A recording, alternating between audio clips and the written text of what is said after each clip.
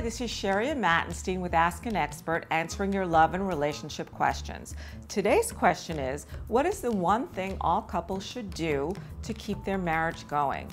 The answer is, make a commitment to the marriage.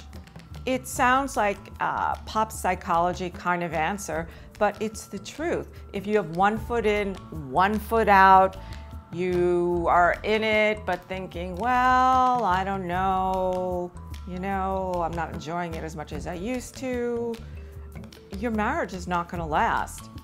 Marriage is hard work. There are ups and downs. What you both need to do is say, we're in this no matter what. I love you, you love me, we chose each other. Let's do it together. Let's be in this for the long haul. So what are some things along the way to keep it going, to keep that commitment strong? Make a promise to never say the D word, meaning divorce. Don't throw that in someone's face. Oh, I'm going to divorce you. I hear that happening a lot from couples who come to my office, and it can become like the boy who cried wolf. You may not mean it, the one who's saying it, but your partner is going to be so sick of hearing it that they're going to take you up on it at some point or another. And you need to respect each other, listen to each other, make each other a priority. Make the marriage a priority in your life. And then you'll always be in each other's lives.